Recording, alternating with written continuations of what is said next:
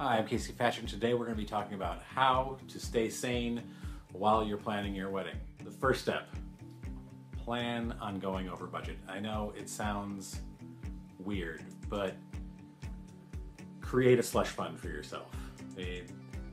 Plan on going 5 to 10% over the budget that you originally planned on. Put a little bit more money aside every week or month or whatever into this fund that you have for the day of the wedding, just in case things go over budget.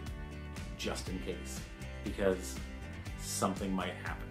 You don't know what it is, obviously, you can't plan for it, so just have that money there. It's going to be peace of mind. If you don't need it, fantastic, that's awesome. Use it on your honeymoon to go out for a great dinner, or splurge on something else for yourselves because you didn't need to spend that money. But just sock some of that money away so that you have it there in case you need it. You get more flies with honey. Now, what does that mean? That means the nicer you are to people, the more they're going to want to do stuff for you. Whether it's your wedding party, whether it's your vendors, whoever it is, if you're nice and considerate and helpful to them, they're going to want to go above and beyond for you. The more that you need from them, the more likely they are to give it to you if you're nice. It seems crazy simple, but it's true, and you'd be surprised how long. Number 3, DIY does not mean easier, faster, or cheaper. I have done a lot of DIY heavy weddings, and the one thing I've heard from all of those clients is that it takes a lot of time to make those projects come to fruition. You ever watched the show Nailed It on Netflix, where people try to do the thing, like make the cake that they saw on Pinterest? It's the same with weddings. People try to make those things and they realize this takes a lot of time and effort, and I have to have the right tools. So you have to think about, do I have the tools to do this?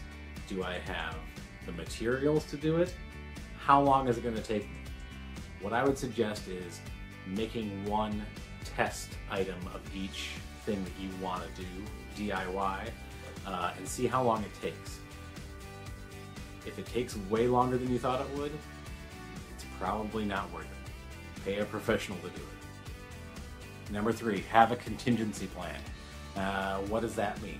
Well, it means that if you're planning only on having an outdoor wedding ceremony, you might be out of luck if the weather's really bad on the day of your wedding. Whatever the case, have a contingency plan. What if the transportation doesn't show up? Can we call a lift to come and pick us up? What if it rains? Is there an indoor ceremony location? What if it rains or snows? Do we have umbrellas for the wedding party so we can do photos outside even though it's raining? Do they need galoshes, rain boots? Have a plan for things that can go wrong, and this is related to having a contingency plan. You can't control the weather. Stop trying. I'm going to say it again. You can't control the weather, so stop trying. You don't know what the weather's going to be like on your wedding day. You don't have a weather control machine. Just have a plan on what to do in case it's not what you want. That's all you can do. Otherwise, you just have to go with it.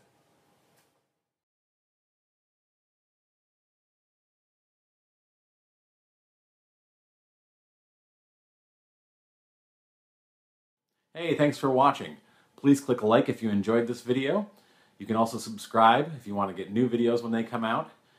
You can also check out a list of other videos similar to this one, or you can head over to my website and check out some helpful blog posts.